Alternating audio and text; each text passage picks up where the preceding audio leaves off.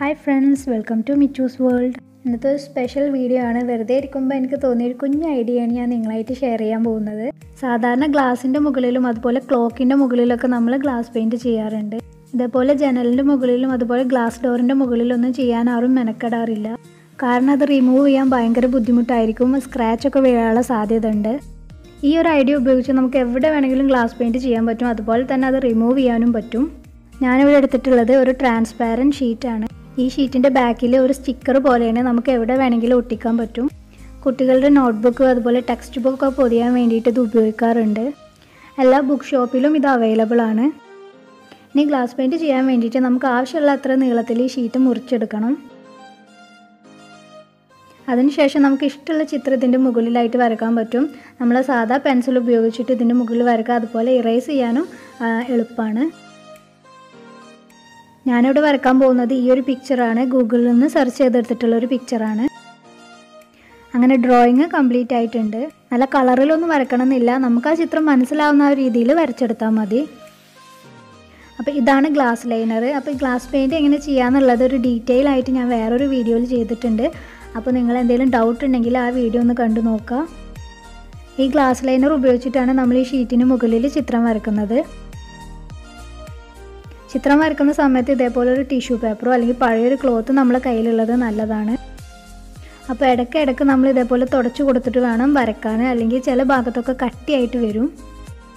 ഇനി വീഡിയോയിൽ കാണുന്നത് പോലെ ചിത്രത്തിൻ്റെ മുകളിൽ ഈ ഗ്ലാസ് ലൈനർ കൊണ്ട് നമുക്ക് വരച്ചു കൊടുക്കാം.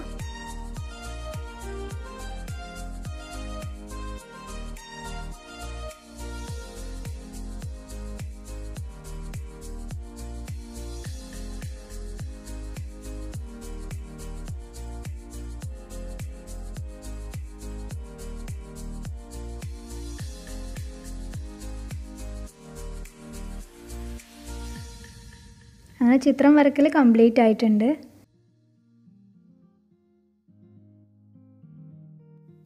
ഇനി ഒരു 5 മുതൽ 8 മണിക്കൂർ വരെ വെയിറ്റ് ചെയ്യണം. അപ്പോൾ ഇത് നന്നായി ഉണങ്ങി കിട്ടും. ഈ ഗ്ലാസ് ലൈനറൊക്കെ നന്നായി ഉണങ്ങി വന്നിട്ടുണ്ട്. ഇനി നമുക്ക് ഗ്ലാസ് പെയിൻറ്റ് ഉപയോഗിച്ചിട്ട് ഇതിൻ്റെ മുകളിൽ പെയിൻറ്റ് ചെയ്യാം. ഇതുപോലെ ഒരു ബോട്ടിലാണ് ഗ്ലാസ് പെയിൻറ്റ് ഉണ്ടാവുക. നമ്മൾ ബ്രഷ് ഒന്നും ഉപയോഗിക്കേണ്ട ആവശ്യമില്ല, ഡയറക്റ്റായിട്ട് നമുക്ക് പെയിൻറ്റ് ചെയ്യാൻ പറ്റും. ഇതേപോലെ റൗണ്ട് ഷേപ്പിലാണ് നമ്മൾ പെയിൻറ്റ് ചെയ്യേണ്ടത്. ഇടയ്ക്ക് ചില ബബിൾസ് ഒക്കെ ഉണ്ടാവും, അപ്പോൾ നമ്മൾ വിരൽ ഉപയോഗിച്ചിട്ട് അതൊന്ന് പൊട്ടിച്ചു കൊടുത്താൽ മതി.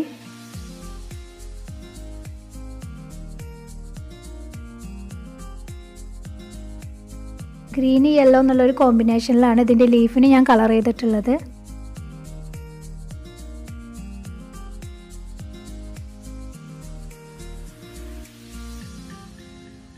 അതുപോലെ ഫ്ലവറിന് ഞാൻ റെഡ് യെല്ലോ എന്നുള്ളൊരു കോമ്പിനേഷനിലാണ് കൊടുത്തിട്ടുള്ളത്.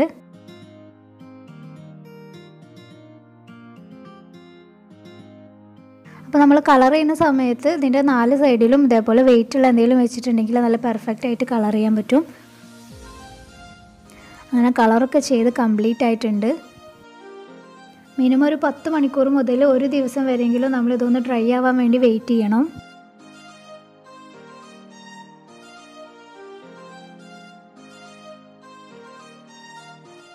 അപ്പോൾ നല്ല പെർഫെക്റ്റ് ആയിട്ട് ഇത് ഡ്രൈ ആവണമെങ്കിൽ ഒരു ദിവസത്തോളം നമ്മൾ വെയിറ്റ് ചെയ്യണം.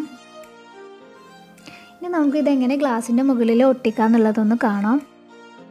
ഞാൻ നേരത്തെ പറഞ്ഞ പോലെ ഇതിൻ്റെ ബാക്കിൽ ഒരു സ്റ്റിക്കർ പോലെയാണ്, നമുക്ക് എവിടെ വേണമെങ്കിലും ഒട്ടിക്കാൻ പറ്റും.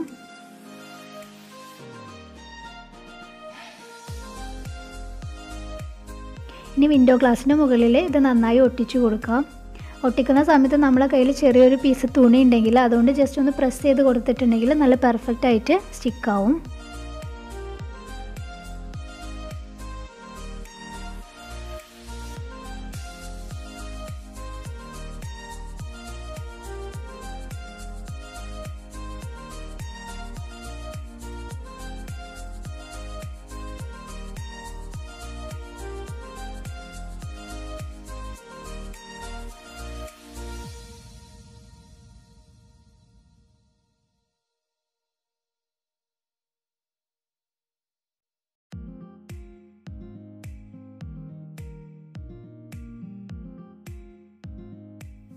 ഞാൻ നേരത്തെ പറഞ്ഞ പോലെ ഈ വിൻഡോ ഗ്ലാസിൻ്റെ മുകളിൽ നിന്ന് ഇത് റിമൂവ് ചെയ്യാനും എളുപ്പമാണ്.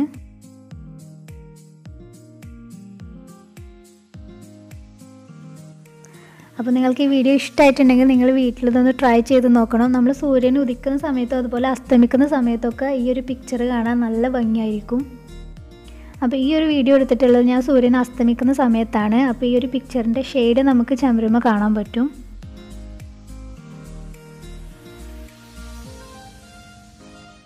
അപ്പോൾ നിങ്ങളുടെ വീഡിയോ ആദ്യമായിട്ടാണ് കാണുന്നതെങ്കിൽ ഇതേപോലെ റെഡ് കളർ സബ്സ്ക്രൈബ് ബട്ടൺ താഴെ കാണാൻ പറ്റും. അതൊന്ന് പ്രസ് ചെയ്യുക. അപ്പോൾ ഒരു കുഞ്ഞു ബെല്ലൈക്കണും കൂടി വരും. അതും കൂടി പ്രസ് ചെയ്തിട്ടുണ്ടെങ്കിൽ പുതിയ വീഡിയോസിനൊക്കെ നിങ്ങൾക്ക് നോട്ടിഫിക്കേഷൻ കിട്ടും. അപ്പോൾ അടുത്തൊരു വീഡിയോ ആയിട്ട് വരാം. ബൈ.